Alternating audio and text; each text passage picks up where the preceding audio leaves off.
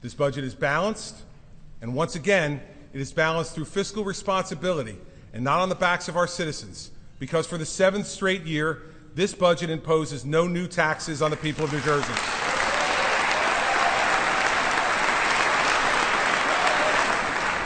But before I start, I want to say thank you to the people of New Jersey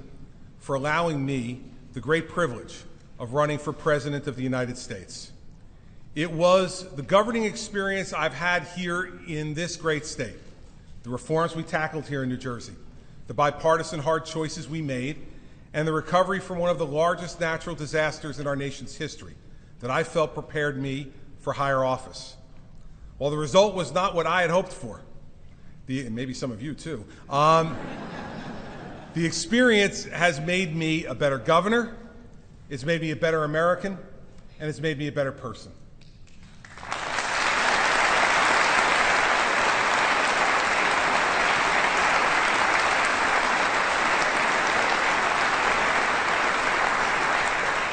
All that growth, all that improvement I owe to the people of New Jersey, and I intend to use it to make the next 2 years 2 great years for the state that we all love. If you are willing to stop the partisanship and the reckless amending of our Constitution just to score political points, we can sit and reason together for the next 630 days, or we can fight for the next 630 days, and we can leave our citizens devoid of hope. Not my preference. I want to face the future with faith and hope in the people who were elected and appointed